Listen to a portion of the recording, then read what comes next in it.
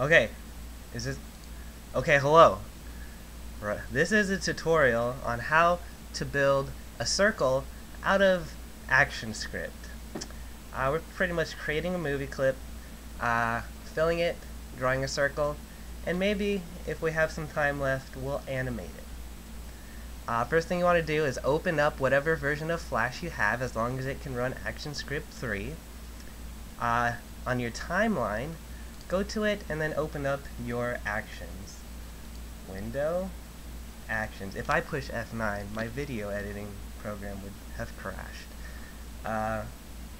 Once you get to this screen, type... Fuck, you gotta create a movie clip.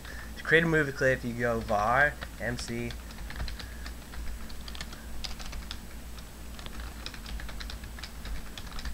there's our new movie clip. Now the first thing we want to do to it is fill it with a color. So we go begin fill, 0x, hit the numbers a whole bunch of times, and then close it, semicolon. Now once you begin to fill, now we can start drawing whatever object we want to draw. Now I think we're going to draw a circle. So we can do mc.graphics.draw circle, and then 0, 0, that's just positioning it. Radius, that's how big we want it. Let's make it 100 pixels. Nice. Close it. Okay, now we have to end the fill. That's the end of the movie clip. Bam. Now if we do an add child of the movie clip we had just created, we will see... Actually, let's position it first. Let's put it right in the middle of the stage. mc.x equals stage.stage divided by 2 minus mc.width divided by 2. mc.y equals stage.height divided by 2 minus mc.height divided by 2. Let's see what this gives us. Compile. There we go. We have a circle not in the middle of the screen.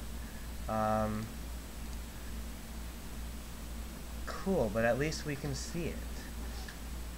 So, let me edit these calculations. Okay, there it is, right in the middle of the screen.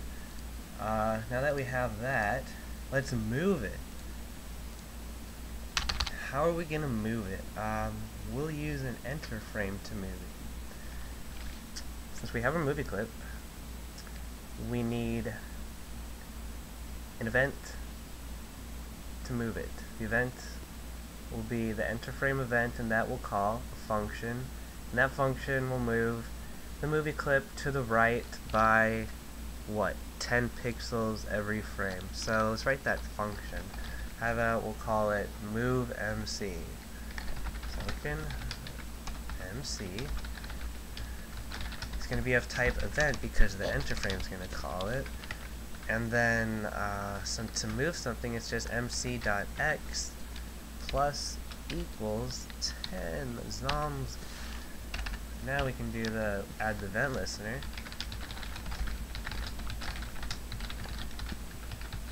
And then call MC.